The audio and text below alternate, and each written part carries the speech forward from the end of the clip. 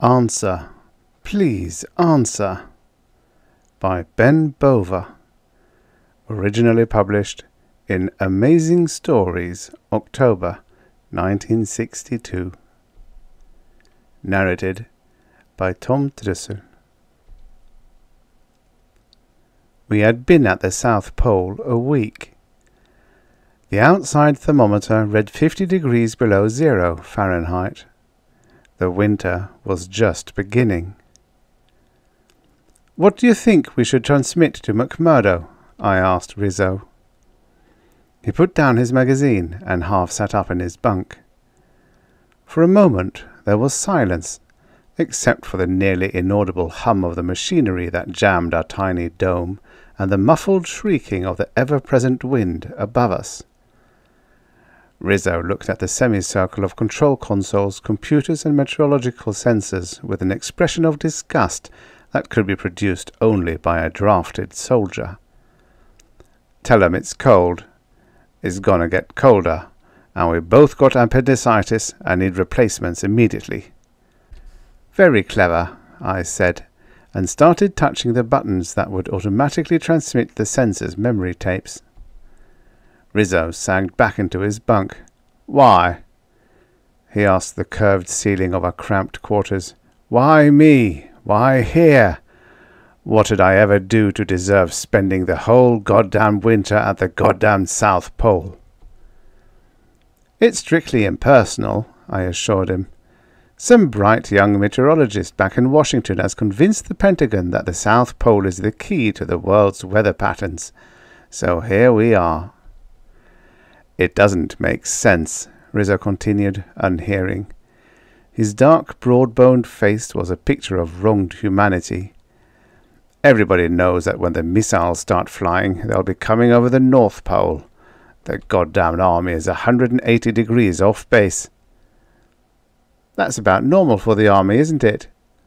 I was a drafted soldier too. Rizzo swung out of the bunk and paced across the dimly lit room. It only took a half-dozen paces. The dome was small, and most of it was devoted to machinery. "Don't start acting like a caged lion," I warned. "It's going to be a long winter." "Yeah, guess so." He sat down next to me at the radio console and pulled a pack of cigarettes from his shirt pocket. He offered one to me, and we both smoked in silence for a minute or two. "Got anything to read?" I grinned. "Some microscope catalogues of stars." "Stars?" "I'm an astronomer. At least, I was an astronomer before the national emergency was proclaimed." Rizzo looked puzzled. "But I never heard of you." "Why should you?" "I'm an astronomer too." "I thought you were an electronicist." He pumped his head up and down. "Yeah, at the Radio Astronomy Observatory at Greenbelt, Project Ozma. Where do you work?" "Lick Observatory, with a 120-inch reflector." "Oh, an optical astronomer." "Certainly." "You're the first optical man I've met." He looked at me a trifle queerly. I shrugged. "Well, we've been around a few millennia longer than you static scanners." "Yeah, guess so." "I didn't realize that Project Ozma was still going on. Have you had any results yet?" It was Rizzo's turn to shrug. "Nothing yet. The project has been shelved for the duration of the emergency, of course. If there's no war, and the dish doesn't get bombed out, we'll try again." "Still listening to the same two stars?" "Yeah. Tau Ceti and Epsilon Eridani. They're the only two Sun-type stars within reasonable range that might have planets like Earth." "And you expect to pick up radio signals from an intelligent race?" "Hope to." I flicked the ash off my cigarette. "You know, it always struck me as rather hopeless, trying to find radio signals from intelligent creatures." "What do you mean, hopeless?" "Why should an intelligent race send radio signals out into interstellar space?" I asked. "Think of the power it requires, and the likelihood that it's all wasted effort, because there's no one within range to talk to." "Well, It's worth a try, isn't it? If you think there could be intelligent creatures somewhere else, on a planet of another star. We're trying to find another intelligent race. Are we transmitting radio signals? No, he admitted. Congress wouldn't vote the money for a transmitter that big. Exactly, I said. We're listening, but not transmitting. Rizzo wasn't discouraged. Listen, the chances, just on statistical figuring alone, the chances are that there's millions of other solar systems with intelligent life. We've got to try contacting them. They might have knowledge that we don't have, answers to questions that we can't solve yet. I completely agree, I said. But listening for radio signals is the wrong way to do it. Huh? Radio broadcasting requires too much power to cover interstellar distances efficiently. We should be looking for signals, not listening for them. Looking? Lasers, I said, pointing to the low-key lights over the consoles. Optical lasers. Super lamps shining out in the darkness of the void. Pump in a modest amount of electrical power, excite a few trillion atoms, and out comes a coherent pencil-thin beam of light that can be seen for millions of miles. Millions of miles aren't light years, Rizzo muttered. We're rapidly approaching the point where we'll have lasers capable of light-year ranges. I'm sure that some intelligent race somewhere in this galaxy has achieved the necessary technology to signal from star to star by light beams. Then how come we haven't seen any? Rizzo demanded. Perhaps we already have. What? We've observed all sorts of variable stars. Cepheids, Lyris, Titores. We assume that what we see are stars pulsating and changing brightness for reasons that are natural, but unexplainable to us. Now, suppose what we are really viewing are laser beams, signaling from planets that circle stars too faint to be seen from Earth. In spite of himself, Rizzo looked intrigued. It would be fairly simple to examine the spectra of such light sources and determine whether they're natural stars or artificial laser beams. Have you tried it? I nodded. And? I hesitated long enough to make him hold his breath, waiting for my answer. No, Soap. Every variable star I've examined is a real star. He let out his breath in a long, disgusted puff. Ah, you were kidding all along. I thought so. Yes, I said. I suppose I was. Time dragged along in the weather dome. I had managed to smuggle a small portable telescope along with me and tried to make observations whenever possible, but the weather was usually too poor. Rizzo, almost in desperation for something to do, started to build an electronic image amplifier for me. Our one link with the rest of the world was our weekly radio message from McMurdo. The times for the messages were randomly scrambled so that the chances of their being intercepted or jammed were lessened, and we were ordered to maintain strict radio silence. As the week sloughed on, we learned that one of our manned satellites had been boarded by the Reds at gunpoint. Our space crews had put 2 red automated spy satellites out of commission. Shots had been exchanged on an ice island in the Arctic, and 6 different nations were testing nuclear bombs. We didn't get any mail, of course. Our letters would be waiting for us at McMurdo when we were relieved. I thought about Gloria and our 2 children quite a bit, and tried not to think about the blast and fallout patterns in the San Francisco area where they were. My wife hounded me until I spent pretty nearly every damned cent I had on a shelter under the house, Rizzo told me. Damned shelter is fancier than the house. She's the social leader of the disaster set. If we don't have a war, she's going to feel damned silly. I said nothing. The weather cleared and steadied for a while. Days and nights were indistinguishable during the long Antarctic winter, and I split my time evenly between monitoring the meteorological sensors and observing the stars. The snow had covered the dome completely, of course, but our snorkel burrowed through it and out into the air. "This dome's just like a submarine, only we're submerged in snow instead of water," Rizzo observed. "I just hope we don't sink to the bottom." "The calculations show that we'll be all right." He made a sour face. "Calculations prove that airplanes would never get off the ground." The storms closed in again, but by the time they cleared once more, Rizzo had completed the image amplifier for me. Now, with the tiny telescope I had, I could see almost as far as a professional instrument would allow.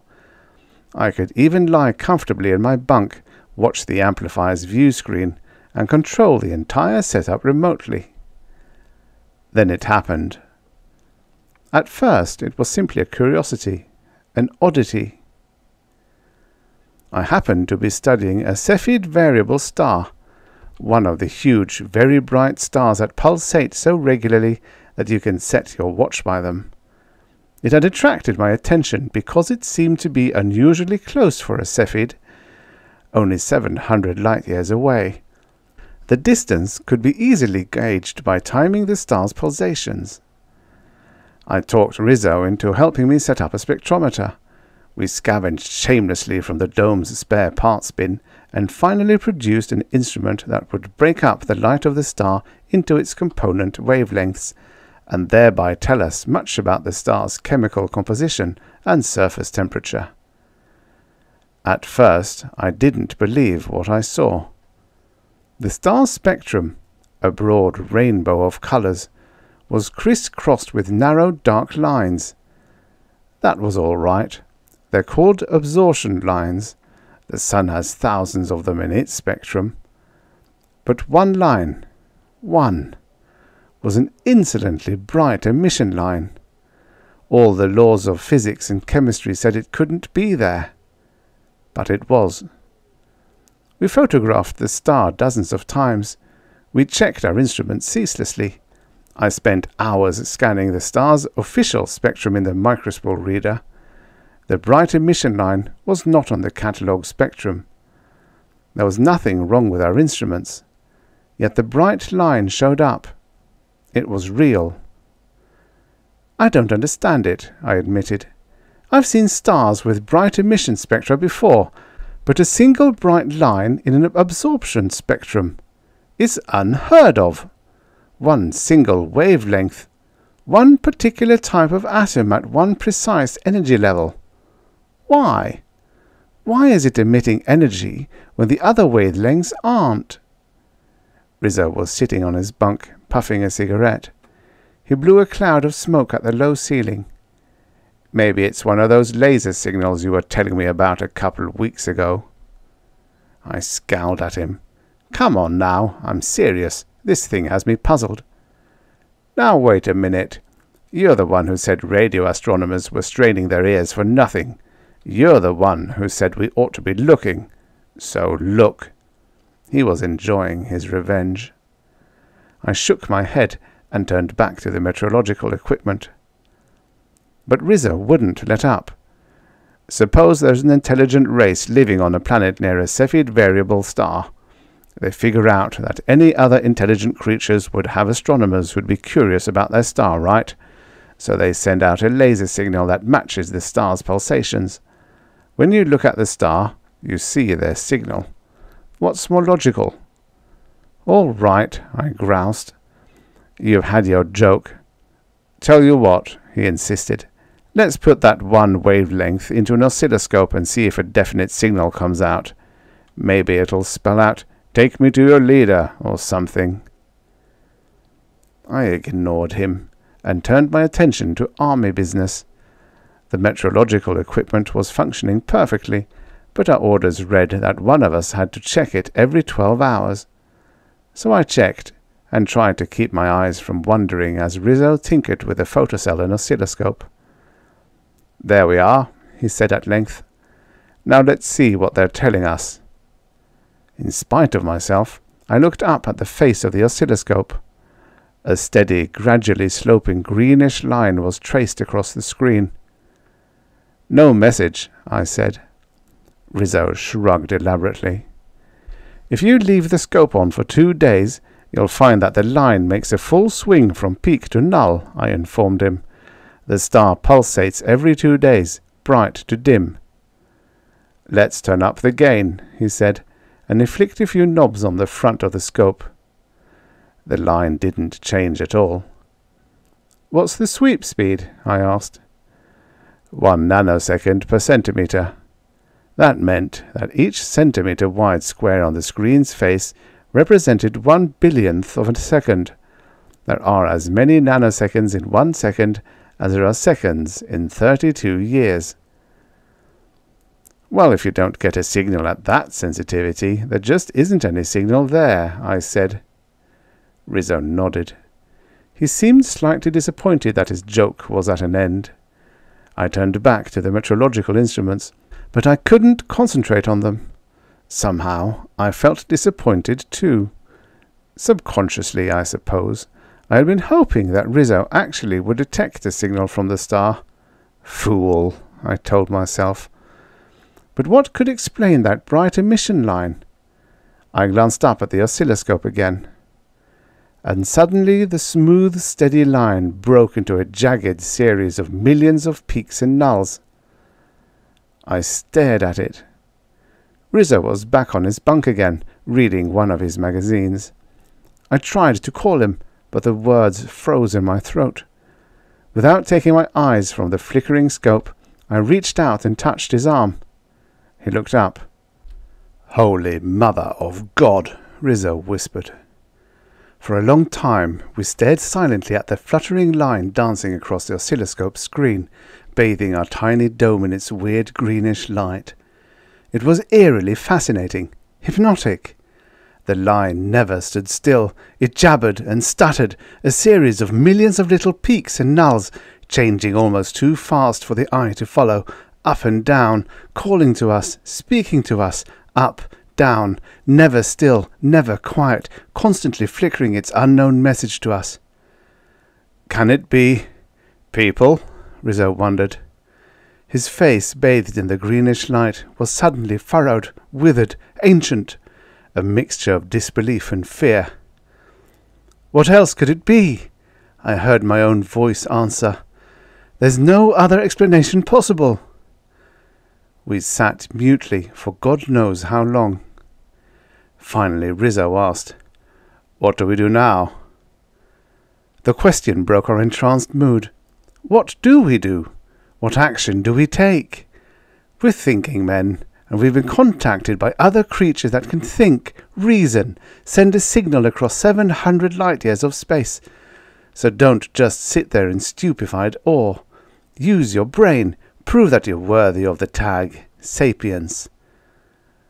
We decode the message, I announced. Then, as an afterthought, but don't ask me how. We should have called McMurdo, or Washington. Or perhaps we should have attempted to get a message through to the United Nations, but we never thought of it. This was our problem. Perhaps it was the sheer isolation of our dome that kept us from thinking about the rest of the world. Perhaps it was sheer luck. If they're using lasers, Rizzo reasoned, they must have a technology something like ours. Must have had, I corrected. That message is 700 years old, remember. They were playing with lasers when King John was signing the Magna Carta and Genghis Khan owned most of Asia. Lord knows what they have now. Rizzo blanched and reached for another cigarette. I turned back to the oscilloscope. The signal was still flashing across its face. They're sending out a signal, I mused, probably at random, just beaming it out into space, hoping that someone, somewhere, will pick it up. It must be in some form of code, but a code that they feel can be easily cracked by anyone with enough intelligence to realize that there's a message there. Sort of an interstellar Morse code. I shook my head. Morse code depends on both sides knowing the code. There's no key. Cryptographers crack codes. Sure, if they know what language is being used. We don't know the language. We don't know the alphabet, the thought processes, nothing. But it's a code that can be cracked easily, Rizzo muttered. Yes, I agreed. Now what the hell kind of code can they assume will be known to another race that they've never seen? Rizzo leaned back on his bunk, and his face was lost in shadows.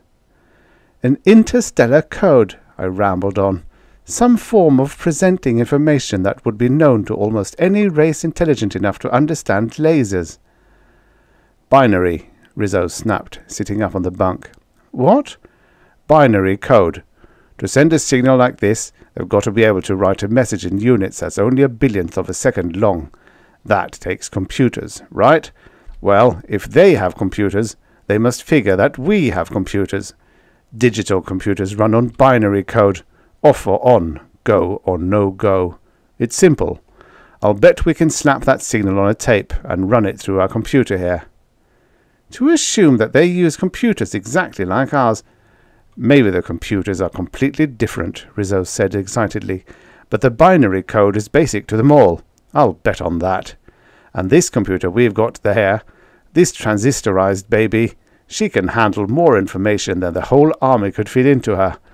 I'll bet nothing has been developed anywhere that's better for handling simple 1+1 types of operations. I shrugged.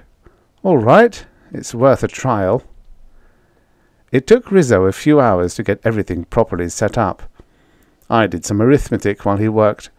If the message was in binary code, that meant that every cycle of the signal, every flick of the dancing line of our screen, carried a bit of information.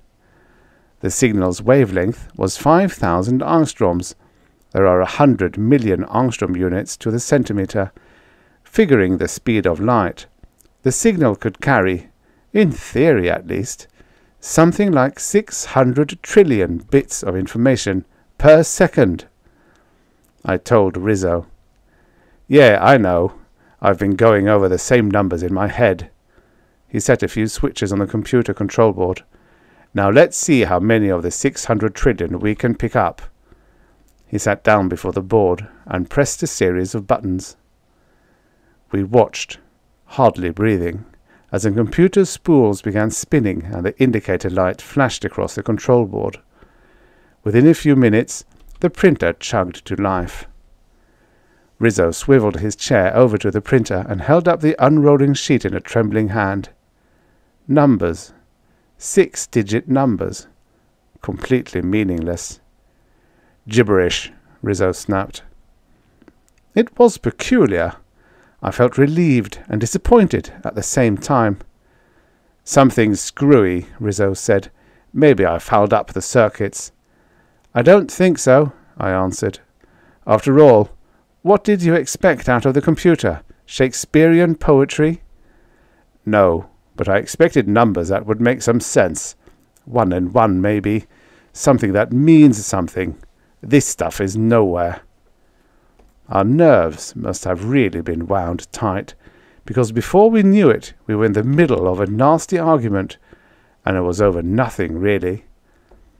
But in the middle of it, "Hey, look!" Rizzo shouted, pointing to the oscilloscope. The message had stopped. The scope showed only the calm, steady line of the star's basic 2-day-long pulsation. It suddenly occurred to us that we hadn't slept for more than 36 hours, and we were both exhausted. We forgot the senseless argument. The message was ended. Perhaps there would be another, perhaps not. We had the telescope, spectrometer, photocell, oscilloscope, and computer set to record automatically. We collapsed into our bunks. I suppose I should have had monumental dreams. I didn't. I slept like a dead man. When we woke up, the oscilloscope trace was still quiet. You know, Rizzo muttered, it might just be a fluke. I mean, maybe the signals don't mean a damned thing. The computer is probably translating nonsense into numbers just because it's built to print out numbers and nothing else. Not likely, I said. There are too many coincidences to be explained. We're receiving a message. I'm certain of it. Now we've got to crack the code. As if to reinforce my words, the oscilloscope trace suddenly erupted into the same flickering pattern. The message was being sent again. We went through 2 weeks of it. The message would run through for 7 hours, then stop for 7. We transcribed it on tape 48 times and ran it through the computer constantly. Always the same result, 6-digit numbers, millions of them. There were 6 different 7-hour-long messages being repeated one after the other, constantly. We forgot the meteorological equipment. We ignored the weekly messages from McMurdo. The rest of the world became a meaningless fiction to us. There was nothing but the confounded, tantalizing, infuriating, enthralling message. The national emergency, the bomb tests, families, duties, all transcended, all forgotten. We ate when we thought of it, and slept when we couldn't keep our eyes open any longer. The message, what was it? What was the key to unlock its meaning?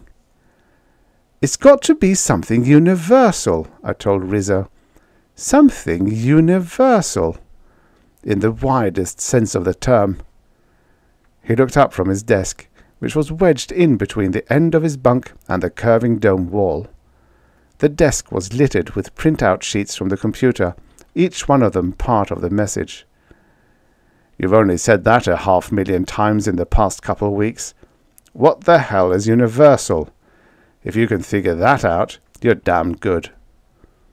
"What is universal?" I wondered. "You're an astronomer. You look out at the universe. What do you see?" I thought about it. What do I see? Stars, gas, dust clouds, planets. What's universal about them? What do they all have that— "Atoms!" I blurted. Rizzo cocked a weary eye at me. "Atoms?" "Atoms! Elements! Look!" I grabbed up a fistful of the sheets and thumbed through them. "Look! Each message starts with a list of numbers. Then there's a long blank to separate the opening list from the rest of the message. See? Every sign the same length list." "So?" "The periodic table of the elements," I shouted into his ears. "That's the key." Rizzo shook his head. "I thought of that 2 days ago. No soap. In the first place, the list that starts each message isn't always the same. It's the same length all right, but the numbers change. In the second place, it always begins with 100,000. I looked up the atomic weight of hydrogen. It's 1.008 something. That stopped me for a moment, but then something clicked into place in my mind. Why is the hydrogen weight 1.008? Before Rizzo could answer, I went on. For 2 reasons. The system we use arbitrarily rates oxygen as 16 even, right? All the other weights are calculated from oxygens. And we also give the average weight of an element, counting all its isotopes. Our weight for hydrogen also includes an adjustment for tiny amounts of deuterium and tritium. Right? Well, suppose they have a system that rates hydrogen as a flat 1, 1.00000. Doesn't that make sense? "You're getting punchy," Rizzo grumbled. "What about the isotopes? How can they expect us to handle decimal points if they don't tell us about them? Mental telepathy? What about—" "Stop arguing and start calculating," I snapped. "Change that list of numbers to agree with our periodic table. Change 1.00000 to 1.008, whatever it is, and tackle the next few elements. The decimals shouldn't be so hard to figure out." Rizzo grumbled to himself, but started working out the calculations. I stepped over to the dome's microswole library and found an elementary physics text. Within a few minutes, Rizzo had some numbers, and I had the periodic table focused on the microswole reading machine. "Nothing," Rizzo said, leaning over my shoulder and looking at the screen. "They don't match at all." "Try another list. They're not all the same." He shrugged and returned to his desk. After a while he called out, Their second number is 3.97123. It works out to 4.003 something. It checked. Good, that's helium. What about the next one, lithium? That's 6.940. Right. Rizzo went to work furiously after that. I pushed a chair to the desk and began working up from the end of the list. It all checked out, from hydrogen to a few elements beyond the artificial ones that had been created in the laboratories here on Earth. That's it, I said. That's the key. That's our Rosetta Stone, the periodic table. Rizzo stared at the scribbled numbers and jumble of papers. I bet I know what the other lists are, the ones that don't make sense. Oh? There are other ways to identify the elements. Vibration resonances, quantum wavelengths. Somebody named Lewis came out a couple of years ago with a quantum periodic table. They're covering all the possibilities. There are messages for many different levels of understanding. We just decoded the simplest one. Yeah. I noticed that as he spoke, Rizzo's hand, still tightly clutching the pencil, was trembling and white with tension. Well? Rizzo licked his lips. Let's get to work. We were like two men possessed. Eating, sleeping, even talking was ignored completely as we waded through the hundreds of sheets of papers. We could decode only a small percentage of them, but they still represented many hours of communication. The sheets that we couldn't decode, we suspected, were repetitions of the same message that we were working on. We lost all concept of time. We must have slept more than once, but I simply don't remember. All I can recall is thousands of numbers, row upon row, sheet after sheet of numbers, and my pencil scratching symbols of the various chemical elements over them until my hand was so cramped I could no longer open the fingers. The message consisted of a long series of formulas, that much was certain, but without punctuation, with no knowledge of the symbols that denote even such simple things as plus, or equals, or yields. It took us more weeks of hard work to unravel the sense of each equation. And even then, there was more to the message than met the eye.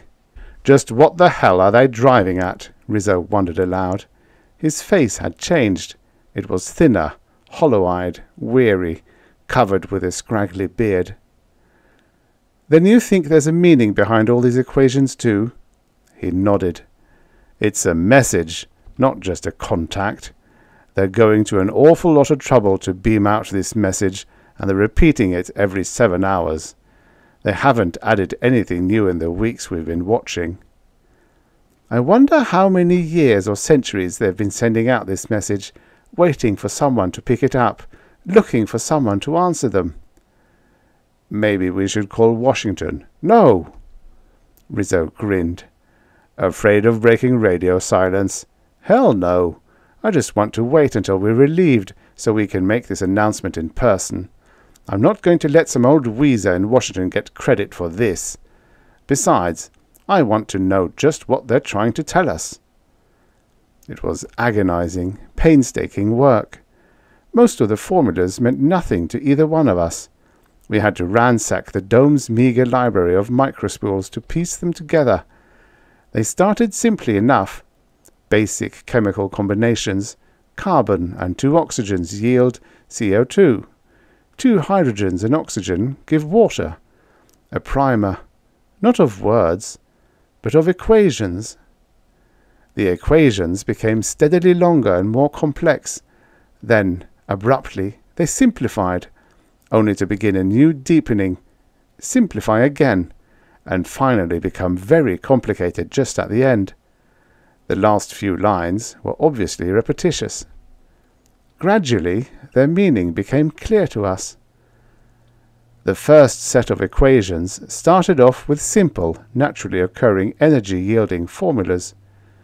The oxidation of cellulose. We found the formula for that in an organic chemistry text left behind by one of the dome's previous occupants, which probably referred to the burning of plants and vegetation. a string of formulas that had groupings in them that I dimly recognized as amino acids. No doubt something to do with digesting food. There were many others, including a few that Rizzo claimed had the expression for chlorophyll in them. Naturally occurring, energy-yielding reactions, Rizzo summarized. They are probably trying to describe the biological setup on their planet. It seemed an inspired guess. The second set of equations again began with simple formulas. The cellulose burning reaction appeared again, but this time it was followed by equations dealing with the oxidation of hydrocarbons. Coal and oil burning? A long series of equations that bore repeatedly the symbols for many different metals came up next, followed by more on hydrocarbons, and then a string of formulas that we couldn't decipher at all. This time it was my guess. These look like energy-yielding reactions too, at least in the beginning, but they don't seem to be naturally occurring types. Then comes a long story about metals. They're trying to tell us the history of their technological development, burning wood, coal, and eventually oil, smelting metals. They're showing us how they developed their technology. The final set of equations began with an ominous simplicity. A short series of very brief symbols that had the net result of 4 hydrogen atoms building into a helium atom. Nuclear fusion. That's the proton-proton reaction, I explained to Rizzo, the type of fusion that goes on in the sun. The next series of equations spelled out the more complex carbon-nitrogen cycle of nuclear fusion, which was probably the primary energy source of their own Cepheid variable star. Then came a long series of equations that we couldn't decode in detail, but the symbols for uranium and plutonium, and some of the heavier elements, kept cropping up. Then came one line that told us the whole story. The lithium hydride equation. Nuclear fusion bombs. The equations went on to more complex reactions, formulas that no man on Earth had ever seen before. They were showing us the summation of their knowledge, and they had obviously been dealing with nuclear energies for much longer than we have on Earth. But interspersed among the new equations, they repeated a set of formulas that always began with the lithium hydride fusion reaction. The message ended in a way that wrenched my stomach. The fusion bomb reaction and its cohorts were repeated 10 straight times. I'm not sure of what day it was on the calendar, but the clock on the master control console said it was well past 11. Rizzo rubbed a weary hand across his eyes. Well, what do you think? It's pretty obvious, I said. They have the bombs. They've had them for quite some time. They must have a lot of other weapons too, more advanced. They're trying to tell us their history with the equations. First they depended on natural sources of energy, plants and animals. Then they developed artificial energy sources and built up a technology. Finally, they discovered nuclear energy. How long do you think they've had the bombs? Hard to tell. A generation, a century. What difference does it make? They have them. They probably thought at first that they could learn to live with them. But imagine what it must be like to have those weapons at your fingertips. For a century. Forever. Now they're so scared of them that they're beaming their whole history out into space, looking for someone to tell them how to live with the bombs, how to avoid using them. You could be wrong, Rizzo said. They could be boasting about their arsenal. Why? For what reason? No. The way they keep repeating those last equations. They're pleading for help. Rizzo turned to the oscilloscope. It was flickering again. Think it's the same thing? No doubt. You're taping it anyway, aren't you? Yeah, sure, automatically. Suddenly, in mid-flight, the signal winked off. The pulsations didn't simply smooth out into a steady line as they had before. The screen simply went dead. "That's funny," Rizzo said, puzzled. He checked the oscilloscope. "Nothing wrong here. Something must have happened to the telescope." Suddenly I knew what had happened. "Take the spectrometer off and turn on the image amplifier," I told him. I knew what we would see. I knew why the oscilloscope beam had suddenly gone off scale, and the knowledge was making me sick. Rizzo removed the spectrometer setup and flicked the switch that energized the image amplifier's view screen.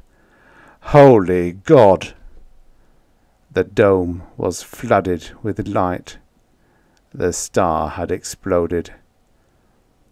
"They had the bombs all right," I heard myself saying, "and they couldn't prevent themselves from using them. And they had a lot more too. Enough to push their star past its natural limits." Rizzo's face was etched in the harsh light. "I've got to get out of here," he muttered, looking all around the cramped dome. "I've got to get back to my wife and find some place where it's safe." "Some place?" I asked, staring at the screen. "Where?"